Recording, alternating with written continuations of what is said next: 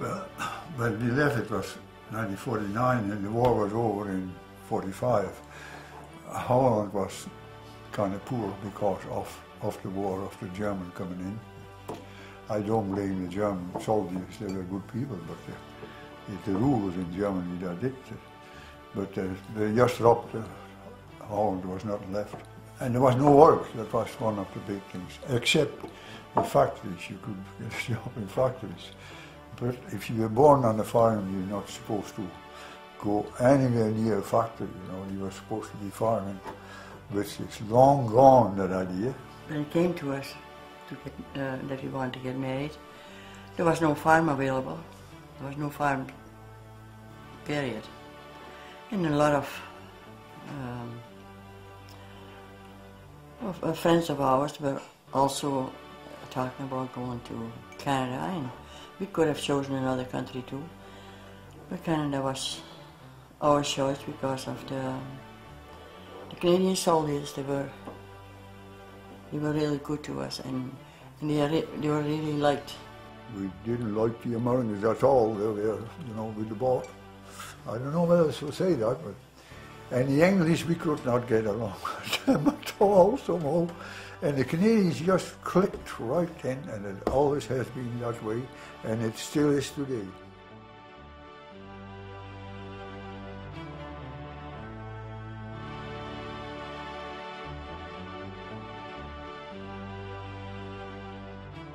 The emotional moment was when we left the port of Rotterdam, and then that's further away, there goes our country, you see. And all I knew about Canada was cowboys and Indians. That's the books we read, We left Rotterdam, Holland, with the boat called SS Volendam. To Canada in Third oldest of 8 children, all under 10 in 1951. The oldest of 8 children, and Mom and Dad came over in 1950. In Canada, on the 17th of March. I still see Canada like a big country, like, I came here as a bachelor, got married, I was a farmer. There was quite a mix of Dutch immigrants who landed in Antigonish in particular, and when you think of some of the families that came, it could have been a man and wife that were just married and started their family here in Canada, or it could have been an older couple with their children, ranging from the late teens to the 8 and 9 years old and etc. So depending on their situations when they came, the opportunities were different for them as well. When we left Holland 14th of April in 1951, we arrived in Quebec City on the 22nd of April, and we kind of sat on the boat for a day or two, because the immigration people were notified that our sponsors who were to take us in Ontario, in Windsor, Ontario, were not able to take us. So what were they going to do with a mother and father and 8 children under 10? All of a sudden somebody came on the boat, and I am not sure exactly if this was Father McIsaac or another person. They talked to my parents. They knew that Bishop John R. MacDonald, who was the Bishop of the Diocese of Antigonish, was interested in getting large Dutch Catholic families to settle the bacon farms in Cape Breton. So they contacted him to see if they could take us. He said, by all means, send them down. We were on the train, and they met us in, 2 priests met us in Truro.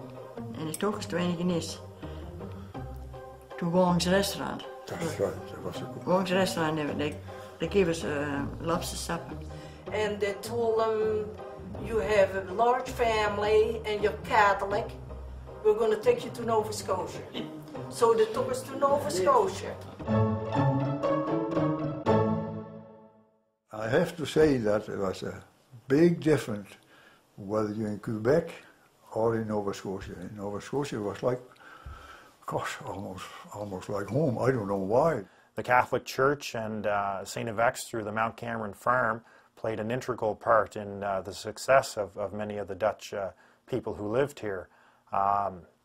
There was a priest by the name, I believe it was a Dutch priest by the name of Father Renders, who helped a lot of the Dutch families out and was a resource for farmers in that area.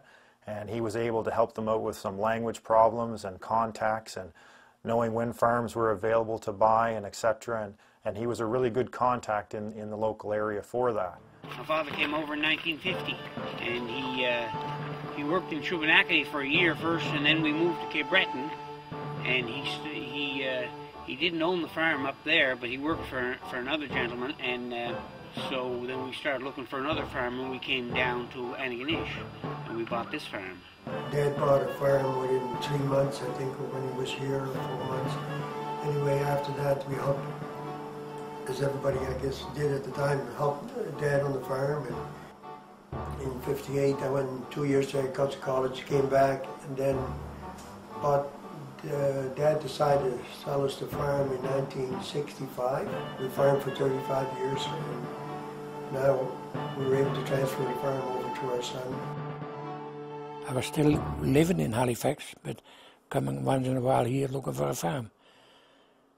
And of course, there was lots of farms for sale, but to find the right place, like, you know, they were not expensive either. $2,000, $3,000 was a more expensive one, but you have to look at the money too. Well, we found a farm in Loch Harbour. And then through ARDA, it used to be a program that the government had years ago, whereby if somebody wanted to sell a farm, an older farm or with some land on it, and you didn't have the money to buy it, they'd buy it for you, and you could lease it for 5 years. And at the end of the 5 years, if you wanted to, you could buy it, or you could lease it again for another 5 years. And that's how we got a couple of farms up the river and some meadowland too. The Nova Scotia Land Settlement Board also provided opportunities for many of the families through the ability to buy farms, and that Land Settlement Board is now known as the Nova Scotia Farm Loan Board, but they provided opportunities and assistance to allow these new immigrants to purchase farms.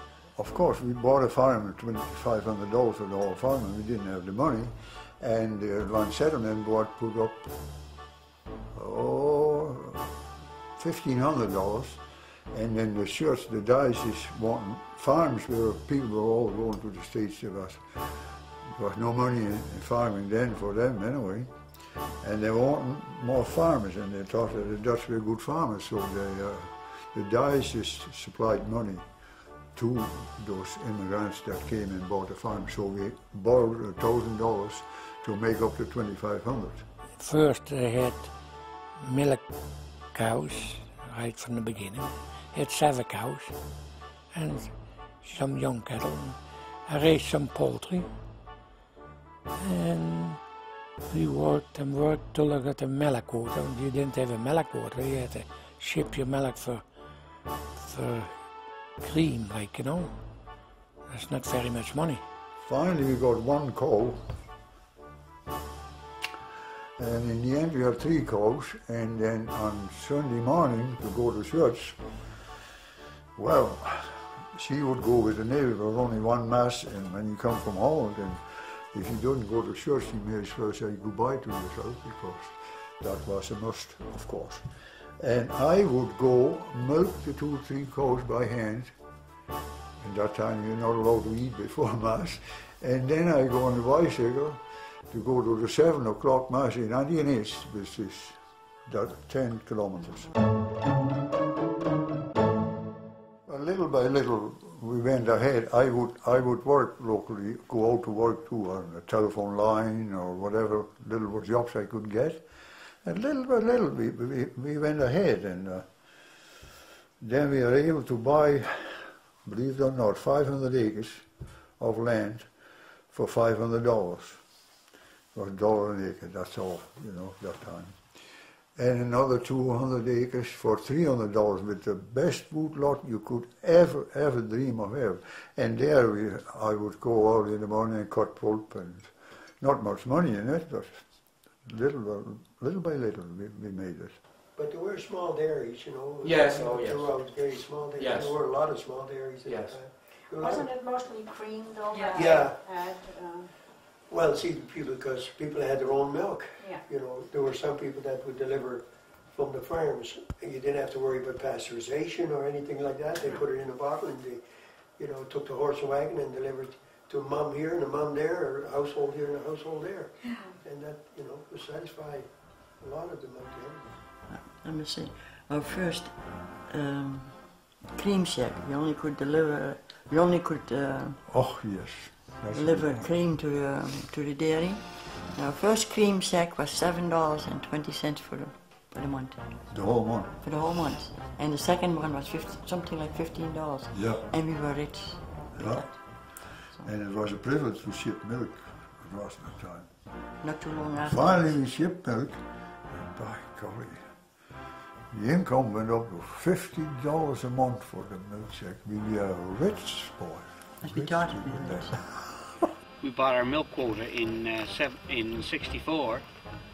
We were looking for a quota, and at the time they were kind of hard to come by too. They weren't real expensive, but they didn't want to switch the quota so much from one person to another, because this farm, when we bought it, it didn't have a quota on it. So we had to go and get one. And we gathered up some cattle, and then in '64 we bought a milk quota in Cape Breton. There was a lot of changes in agriculture in the early 50s. Agriculture was becoming industrialized. Technology was vastly improving after the Second World War. Three-point hitches on tractors and power takeoffs were just starting to becoming popular on tractors, and new models were coming out on the dairy industry in Nova Scotia, and particularly Cape Breton and Antigonish counties. But the modernization of bulk tanks and the ability to produce milk 12 months of the year rather than the seasonal spring and summer months, allowing families to have milk for their children 12 months of the year, was a lot of change in agriculture. And one of the common things with the Dutch farmers is that they were very acceptable to change, and they adapted quickly to this new technology and to the change. And as a result, they were able to survive and to change with the times. A Canadian that time, he wouldn't borrow money if he died from hunger. He would not borrow money. Everything had to be cash, and otherwise he didn't buy it. He didn't use fertilizer, very little, you see. And as I said, the cattle in the woods, a neighbor, I worked with making hay, and sometimes, and it was hot days in the morning, and cows had bells, you know, to find them. But they were pretty smart, and they so still. Sometimes it was 10 o'clock before he got his cattle home and milked the cows, and then we go haying, you see. And we had them right in the field, you see. But the neighbor said, "You can't do that, John. And the grass, you have to leave it there because the frost will kill it, and you have nothing next year." But there was even more next year, you see. They reinvigorated, I guess, is one of the ways you could put things, the agricultural industry in this particular area. They took over a lot of farms, and they used the land to its full potential in a lot of cases. They were also a people that became very involved in their communities. They contributed a lot to the social and cultural life of their communities. They integrated very well with the people. They made it a point to make themselves at home. We are Canadians. We're all Canadians, by the way, you know. And it's something that you can't put in words. To have a piece of property, you know, the world is getting smaller all the time. To have a piece of property, a farm, I think is in time to come. Canada's only a young country. It's only 100 and some odd years old. So there's a lot of things can happen, and if you have some land that's yours, you know, that you can live on, and I think it means a lot. Many of the farms are still going today, and you know, they're second or third generation Dutch families that are operating them, and largely amount the successes of these are the hard works that those original families had put into agriculture.